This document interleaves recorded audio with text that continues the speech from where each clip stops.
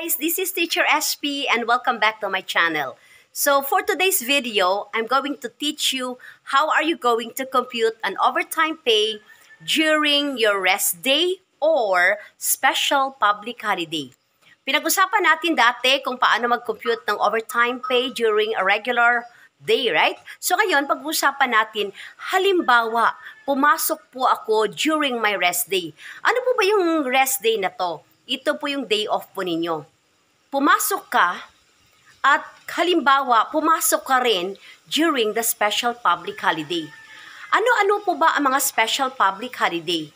Pag sinabi nating special public holiday, ito po yung hindi siya regular holiday, like for example, mga May 1, Labor Day. Ito po yun yung mga Good Friday, Monday, Thursday. Ito po yun ang mga special public holiday. Bakit natin sinabi po na special public holiday yon? Dahil iba-iba po ang month or ang araw every year ang kanyang celebration. So kung handa na po kayo, huwag kalimutan po mag-subscribe kapag bago ka lang po sa aking channel, mag-comment lang at i-share, and don't forget to click the notification bell para po updated kayo sa lahat ng mga videos tutorial ko. Handa na ba kayo? So kung handa na, please keep watching.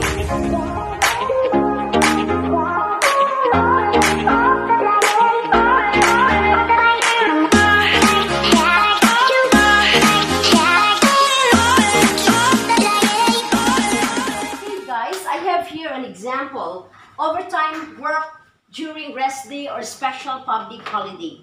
Mega love shout out sa tao po na nag-request nito, and then he told me that pwede po bang itagalog ko. Actually, I have my videos tutorial and I have already uploaded it last year, but somebody requested na kung pwede pong Tagalog version. So, I will try my best na pure Tagalog, but I am so sorry kasi po, I came from Iloilo and may accent po yung Tagalog ko. Okay, so let us start now. So, overtime work during rest day or special public holiday. So, like for example, nagpunta ka or pumasok ka, rest day mo. At day off. Pumasok ka, day off. Or, pwede rin, pumasok ka, pero ang araw na yon ay special public holiday. Either Monday, Thursday, or Good Friday. But actually, ang Good Friday, minsan wala pong pasok ang mga pabrika, di po ba? So, lagay natin Monday, Thursday. So, kapag ikaw po ay, we will be using a Manila rate here for the first 8 hours. So, pumasok ka during your rest day or special public holiday, from 8 a.m. to 5 p.m., excluding your lunch break, right? So, 8 hours, for the first 8 hours, ano po ba yung computation doon? The overtime pay is equal to 130% times hourly rate times number of overtime hours worked. And then, your Manila rate is 537 divided by 8. And that is equal to 67.125. So this 67.125 is your hourly rate. So kukomputin po natin OP, which is the overtime pay. This 130% will move 2 places to the right.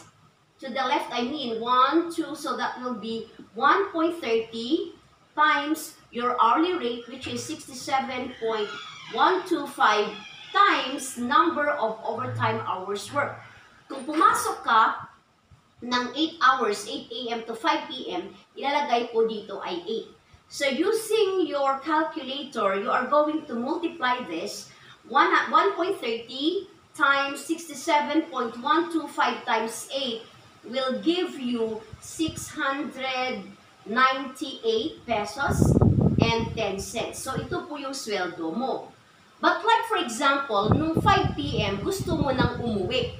Pero, your team leader will inform you na pwede po bang mag-stay muna kayo ng 2 hours kasi marami po kayong gagawin. So, ano po naman ang computation aside from this na 8 hours, nag-render ka ng 2 hours beyond 8 hours. So, the formula for that is overtime pay is equal to 169% times hourly rate times number of overtime hours work. So ngayon, alam po natin ng hourly rate mo ay 67.125. Nagsobra po, hindi pa po kayo umuwi ng 5 p.m. Nag-render pa kayo ng 2 hours. So, an additional payment for that. So, 1, 2, magiging 1.69 times hourly rate, which is 67.125 times overtime hours work, which is 2 hours. So, anong oras ka na umuwi? Alas 7 ka na umuwi, di po ba? So, if you're going to multiply that in your calculator, so that will be equal to 226.88. Yan po ang additional na payment mo.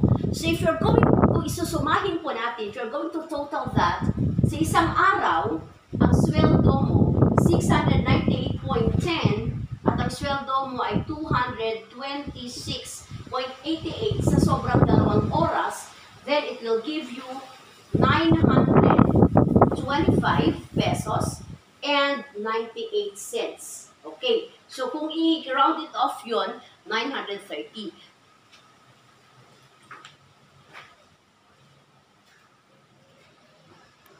So, yun po yung tinatawag natin, guys, na double pay minsan, di po ba? So, ngayon, 925.98 ang sweldo mo sa isang araw. So, yun tinatawag natin na double pay.